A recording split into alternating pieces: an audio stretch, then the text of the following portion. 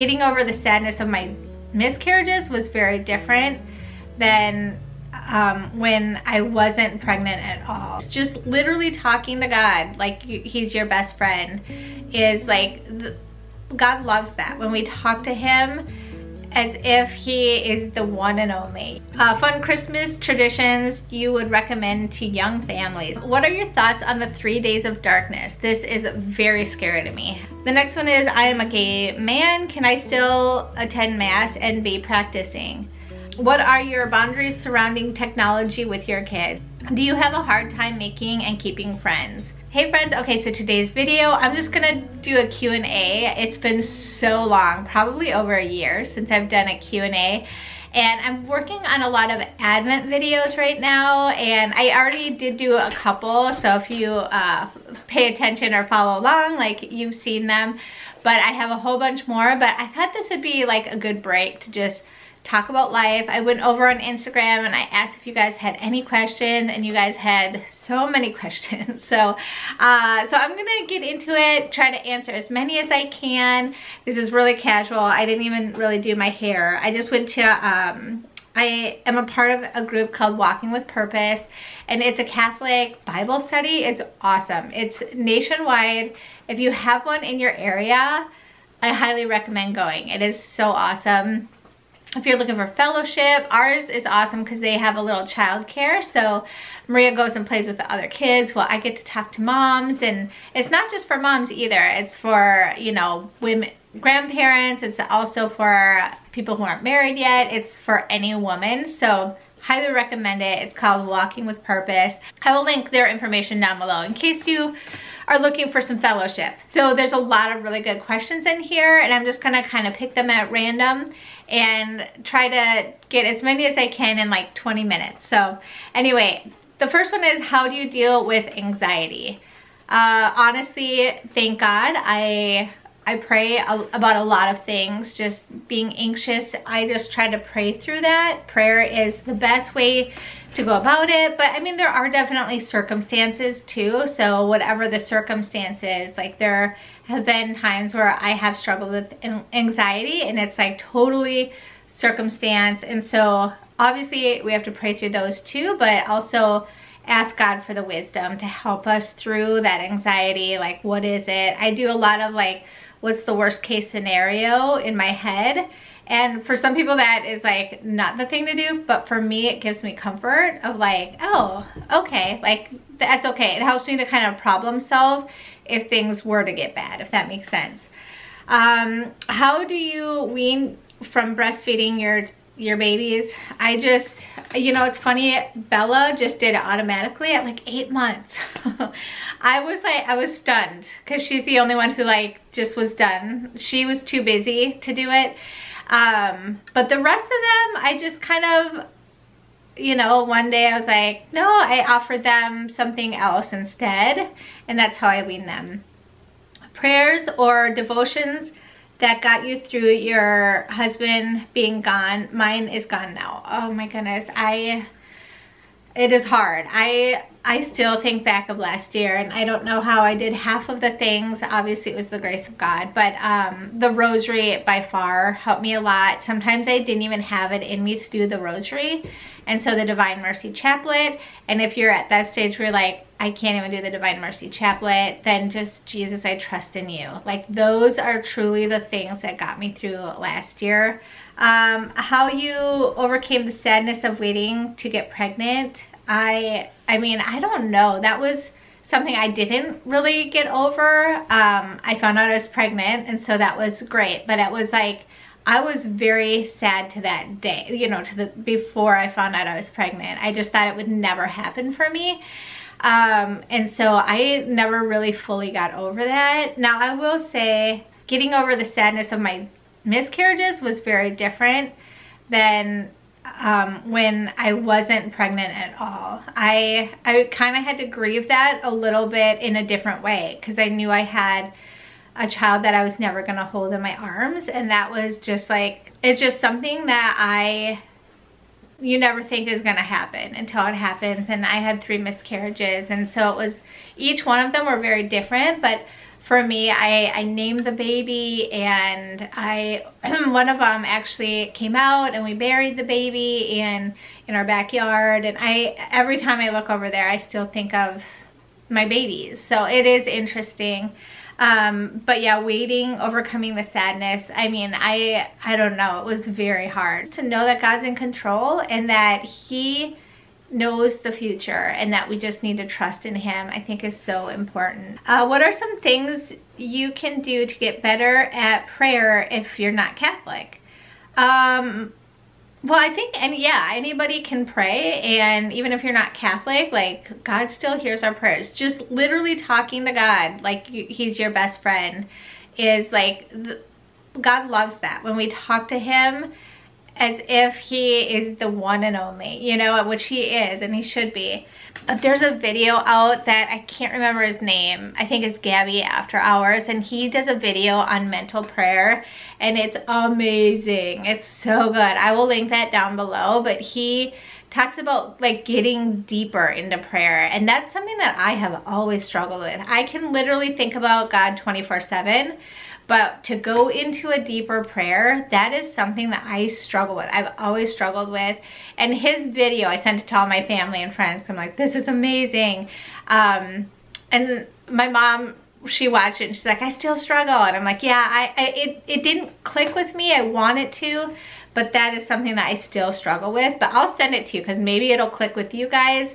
But pretty much mental prayer is like one of the deepest form of like personal prayer that you can go into. It's supposed to be amazing. I think I've only had it like a handful of times in my life, but there are people who literally every time they pray, they get to that like deep mental prayer. And so it's amazing. So anyway, I will link that down below. Do you have a hard time making and keeping friends? Not really. I have a very easygoing personality, almost too easygoing probably, and I laugh at everything, and I'm cheerful, and I think that attracts people. Keeping friends, you know, I would say Marco Polo. I Marco Polo all my like really good friends daily. Like I have a list of my friends that I've through the years had, and we Marco Polo all the time. So that is a great way. I think if it's hard for you to make friends, it might be something that like you're not being vulnerable enough. I know for me, the more I open up and the more like human I am, the more people open up to me. And I think that's something that everybody likes. They like to be able to relate to you. And the only way to be relatable is to be vulnerable with who you really are. And so that is something that if you're struggling with friends, it might be that you're just having a hard time being vulnerable, and you can't just like go out and be vulnerable, right? It's something where it's like you kind of put a little bit out there and a little bit more.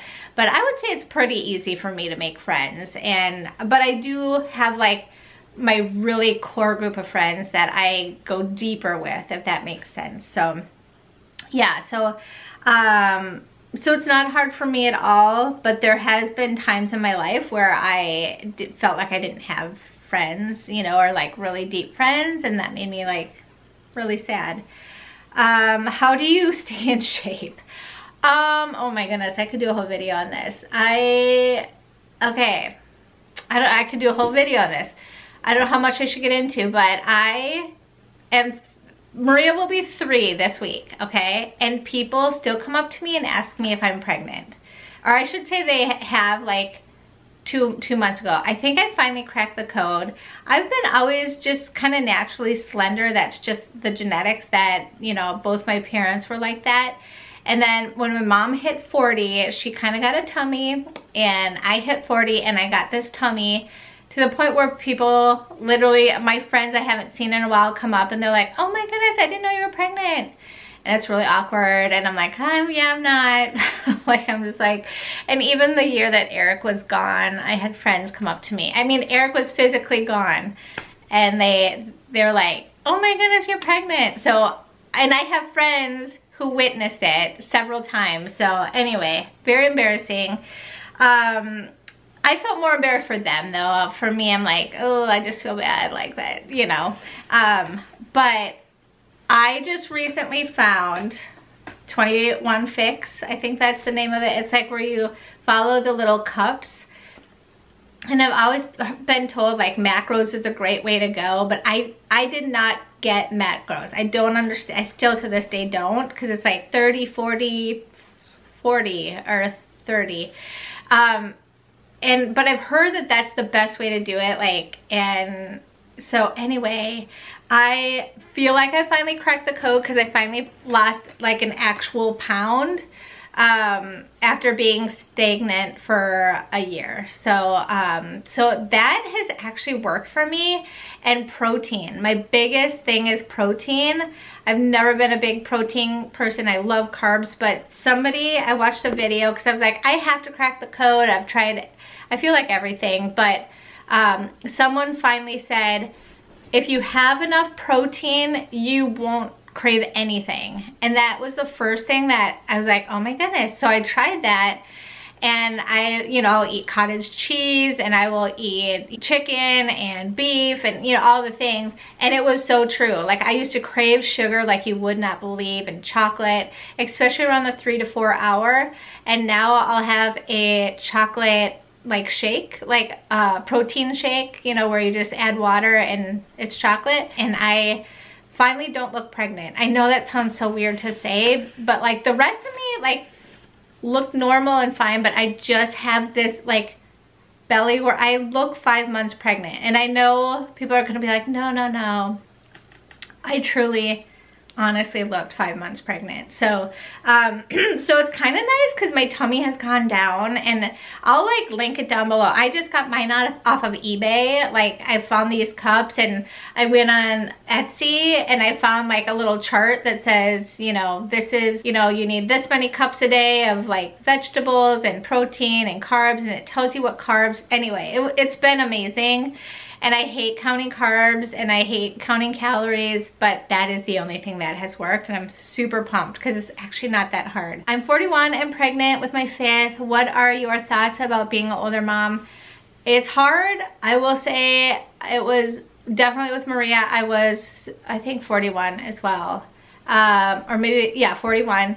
And it definitely is harder than the other ones, but obviously it's so worth it. Like, Maria is just like, all the babies, they're so worth it. But just be gentler on yourself. I think that was the hardest part for me. I couldn't do everything I wanted. I got tired so much quicker before the baby, after the baby. It's just, it is. I understand why why you should have babies when you're younger, but it's definitely worth it and doable. My mom had her last baby, she had 8.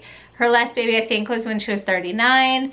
And my mother-in-law had hers when she was 42. So it is worth it. There's a lot of women who go through it, and you'll be great. What is the typical conversation during a family meal? I don't know, we could talk about that day.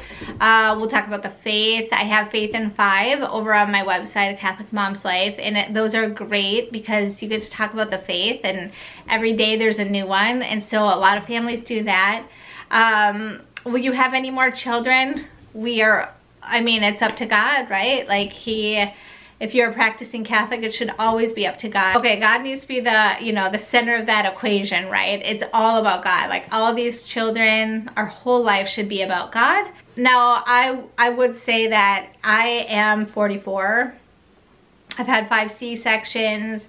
I've had 3 miscarriages. Thankfully, Maria was kind of in between. I had 2 miscarriages, Maria, and then I had another miscarriage.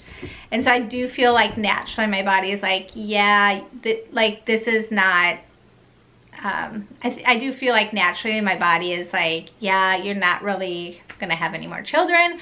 But you never know. I never say never. God is so awesome, and I've always wanted 12 children, but God can do anything. So yeah, we'll see. It's always up to God. Fun Christmas traditions you would recommend to young families. I have a whole video on this. I will link it down below, but I would say just have it very Christ-centered.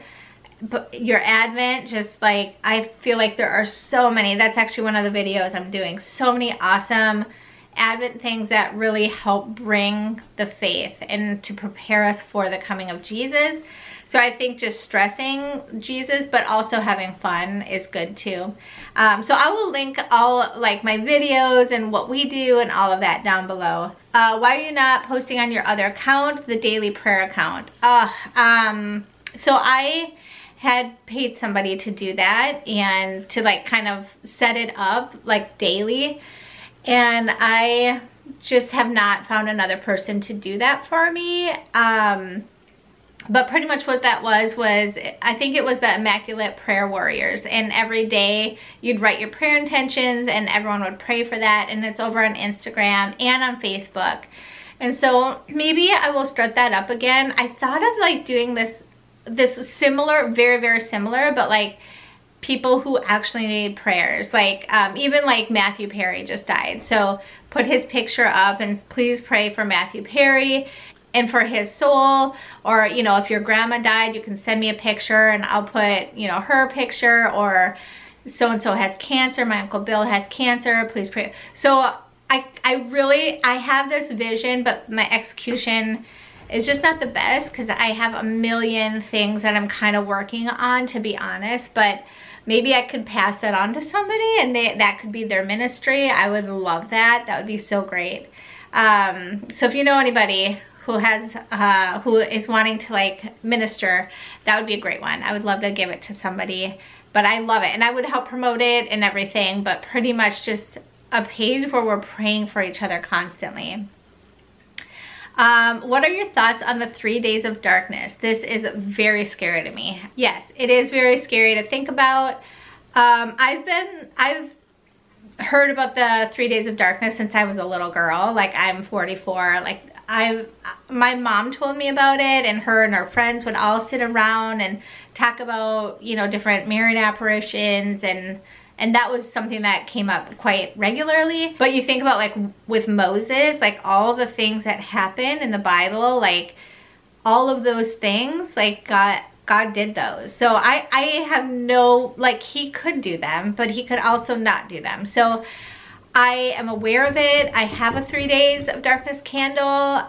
Will I ever use it? I have no idea. And my husband's aware of it too. And you know, it's something that we don't talk a lot about, but pretty much if you don't know what that is, I'll see if I can find a link or something, but it's been kind of going around the internet. But like I said, since I was a little girl, my mom would talk about it, and like there's gonna be no stars or like nothing outside, and it's gonna be scary, and like demons will come to your door and pretend there's somebody else and want to come in, but you're not supposed to let anyone in. It's kind of like this very crazy, intense thing, but it's like the end times, you know, the Great Tribulation. And so do I think all that stuff is gonna happen anytime soon? I have no idea. I think it totally could. God can do anything, but I also think it could be in 300 years or, you know, farther down. I don't know. I have no idea, but I have heard of it. It is very scary, and I don't dwell on it though. But you know, if something were to happen, I'm like, oh, this is what's going on, you know, type of thing. So the next one is, I am a gay man. Can I still attend mass and be practicing? There's videos that explain it much better than me. I will link them down below, but pretty much you can't receive the Eucharist if you have sex outside of marriage. That is considered a grave sin, and marriage is between a man and a woman. That is the Catholic faith. I am Catholic. That is our beliefs. But you are more than welcome to come to mass. Like, everybody is welcome. Like, we love everybody. But a part of it is like, we want to be pure and holy for God. So we don't make up the rules. Like, you and I, our community, God gets to decide what is right and wrong, and he did. It's all in the Bible. The Catholic Church backs up the Bible. And there are like actually really amazing communities that are following the Catholic teachings like really well. I'll see if I can find them and link them down below, and just a lot of podcasts that like talk about those things, you know, because we don't want people to feel isolated, but also we want people to be close to God. And that is the whole mission of the Catholic faith, is to bring people to Jesus and to love them. But also we need to be aware of our shortcomings and our sin, and to ask God for forgiveness. So if that makes sense. What are your boundaries surrounding technology with your kids? My children will never have an iPhone. They will not have, I am very big. And the more that you learn about all the things that technology, how bad it is for the kids' development, but also, I mean, we growing up, like, we obviously didn't have that. And it was like, people had depression, but it was nothing like it is now. It is so bad right now. I would not wish on my worst enemy that. And I'm in social media and I get bullied all the time. Like, that just kind of goes with the territory. Thankfully, it doesn't really bother me anymore the way that it used to. But it is hard. I'm a grown woman in my, 44, and people still bully me on there, and it's hard. Like, I have to be like, no, that's not normal. Like, God loves me. It's okay. Like, I have to, like, give myself a little pep talk. And I'm, like, not a teenager. Now, if I were a teenager and all that happened to me, I don't know what I would do. I would think I was the worst person in the world. And, it just, like, kind of puts everything on you. Anyway, I am not a fan. My children will never have a computer in their room. We have one, like, kind of family computer, but it's where everybody can see it. The kids don't know the passwords. They never will know the passwords. Yeah, with just pornography and all of that, like, it is huge to just, like, be proactive as parents. Yes, so that's how I feel. I'm very strong. Kids should not, I told my son already, you will never have an iPhone or anything until you're out of high school. They do have, it's called a Gab watch or a Gab phone, and it's literally, you can only call, there's like 3 numbers you can call, and you can text only the people that the parents say. And that I think we're getting for Thomas for his birthday this year. So I'm fine with that, but, like, they can't send pictures, they can't receive pictures, like, so anyway, yeah, I could do a whole video on that. So that's all I have for right now. I hope that you enjoyed. Until next time, I will see you all later. God bless. Bye.